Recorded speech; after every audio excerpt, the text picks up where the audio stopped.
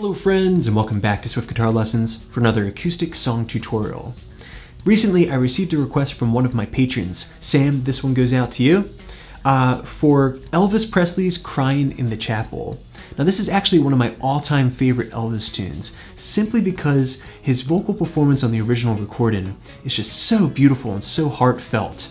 In addition, despite being raised Quaker, it kind of reminds me of being young and visiting my grandparents at their chapel, and there being parties and just this sense of peace and wholesomeness there.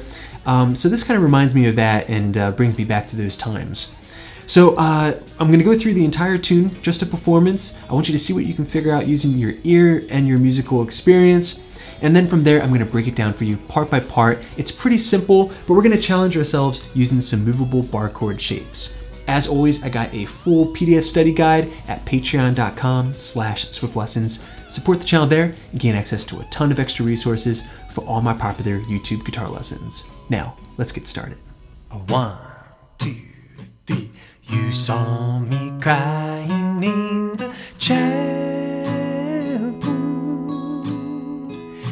The tears I shed were tears of joy. I know the meaning of contentment. Now I'm happy with the Lord. Just a plain and simple chapel where humble people go to pray. I pray the Lord that I'll grow stronger as I live from day to day.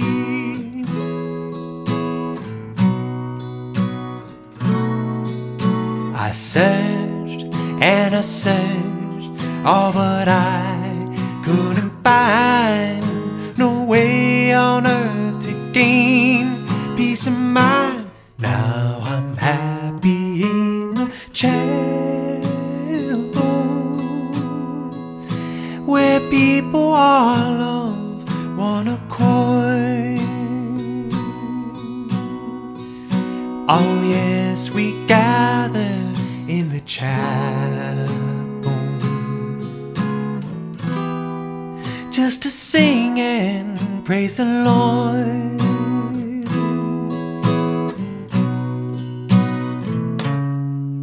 You'll search and you'll search, oh, but you'll never find nowhere on earth to gain peace of mind.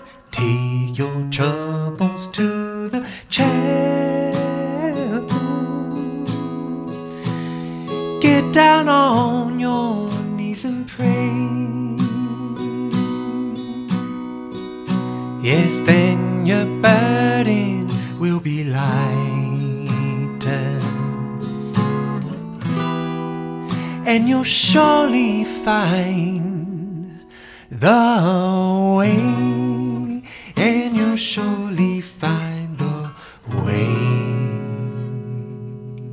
Okay, close look at the fretboard, getting started breaking down my interpretation of this classic Elvis recording. Now, in the original track, Elvis starts off singing a cappella.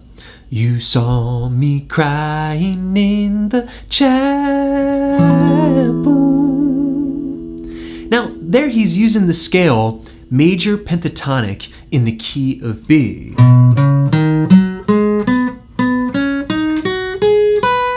I like to back up my voice playing that little riff.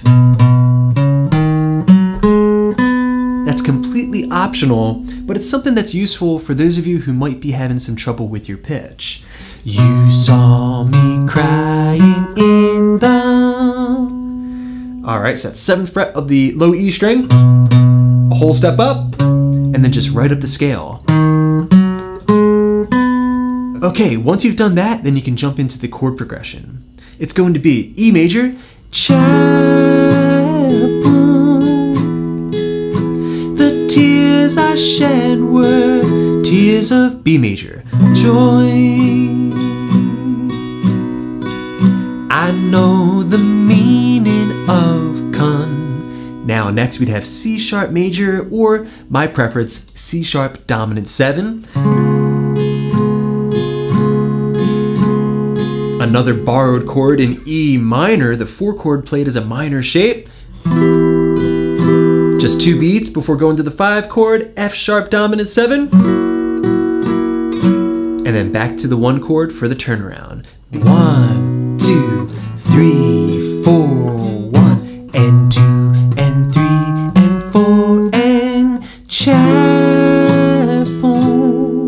All right, then right into the next verse. Okay, so just 5 chords that you have to have down. That 4 chord in the key of B, E major, fret 7, 9, 9, 9. If you get the high E string in there by mistake, no problem. I think that sounds fantastic. Then to the 1 chord, bar in E to E, 7th fret. We also have the 9th fret of the A string, D string, and 8th fret of the G. B major. Then that borrowed chord, dominant 7, C sharp dominant 7.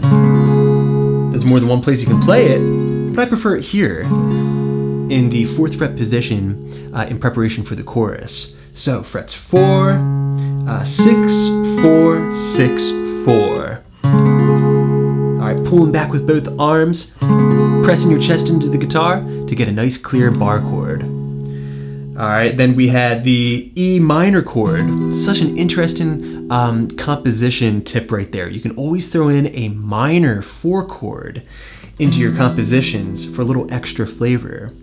Okay, so that's going to be frets 7, 9, 9, 8, and 7. Then the 5 chord in the key of B, which is F sharp. We're gonna play it as F sharp dominant 7. Frets 9, 8, 9, 7. A movable shape that's every single dominant 7 chord in the book. And actually, all of these shapes are movable because there's no open strings. Okay, so let's apply what we've just learned to verse number 2. So, just a plain and simple chapel.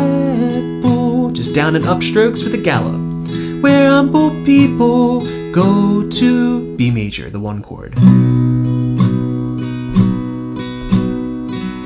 I pray the Lord that I'll grow C sharp dominant 7 stronger. The minor 4 chord E minor, 1, 2, F sharp 7, day 2. All right, now here we have a different turnaround to lead us into the chorus. Looks and sounds like this.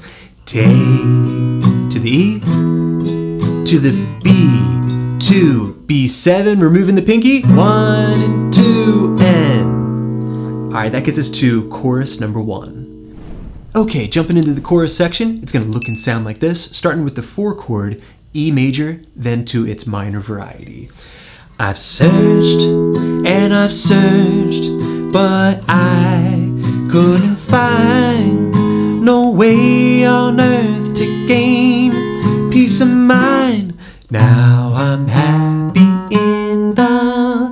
Then obviously we're back into the next verse.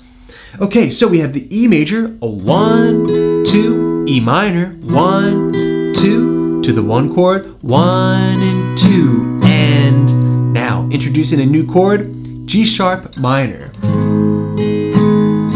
Bar in the 4th fret, I also have 6th fret of the A string and 6th fret of the D string. All right, so once more, I've searched and I've searched, but I couldn't find. All right, then just C sharp dominant 7, no way on earth to gain peace of mind, and a short stop on the F sharp dominant 7 chord. Okay, now let's do that once more, practice, but with the count. A 1 and 2 and 3 and 4 and 1 and 2 and 3 and 4 and 1 and 2 and 3 and 4 and 1 and 2 and 3 and 4 and... Now, that gets us into verse number 3, which is played verbatim, but we will throw in another variation to the turnaround. So, chapel,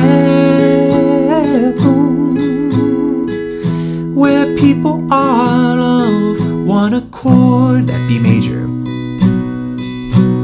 All right, you know what to do?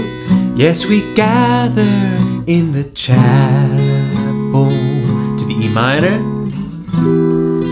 just to sing and praise the... Now, we're gonna change up the turnaround with a walk up. Lord, the 1 chord, the 4 chord, and 1, 2, and 3, 4. Just throwing in the 9th fret of the low E string and the 11th fret of the low E string. So 1, 2, and 3, 4. Okay, that'll get us to chorus number 2, which is played the exact same way as chorus number 1. And then that'll get us to our final verse, verse number 4, which is played the exact same way as the previous verses. But we are going to throw in a fancy little ending. Okay, so transporting us to the very end of the song, we'll have, then your burdens will be lighter. E minor, and you'll surely find, I like to ring out on that F sharp dominant 7 chord, and then resolve to the 1 chord B. The way, and you'll surely find the way.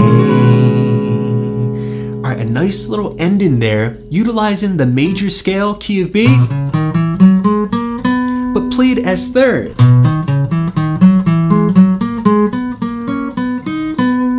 All right, so one more time that riff. And you'll surely find the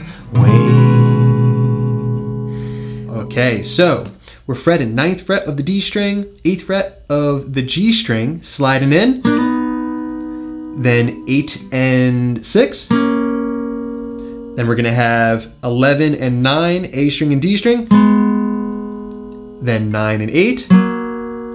Take those fingers down a full step. All right, then the E string, A string, 11 and 9, and then to a chord that we're calling B6 add 9. So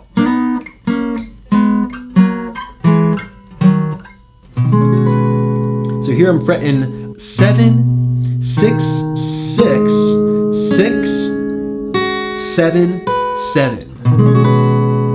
Okay, B6 add 9, because we have the 6th interval and 1, 2, 3, 4, 5, 6, 7, 8, 9. All right, the octave of the 2, the 9. All right, so that ending one more time. Let's see if you can play it with me. And you'll surely find the way. All right, just like that, if you can put all those parts together, congrats to you. You're ready to perform. All right, everybody, thanks so much for checking out this Elvis Presley guitar tutorial. I hope you enjoyed it. Let me know what you think in the comment section down below, and be sure to let me know what song I should teach next. You can also submit requests at swiftguitar.com/request. As always, big thanks to my supporters at patreon.com/swiftlessons. I hope you're enjoying all those extra resources. And thanks to you guys, I got many more lessons coming up, so keep checking in. Please subscribe, please share. This is Rob coming at you from Summers Point, New Jersey, saying happy picking.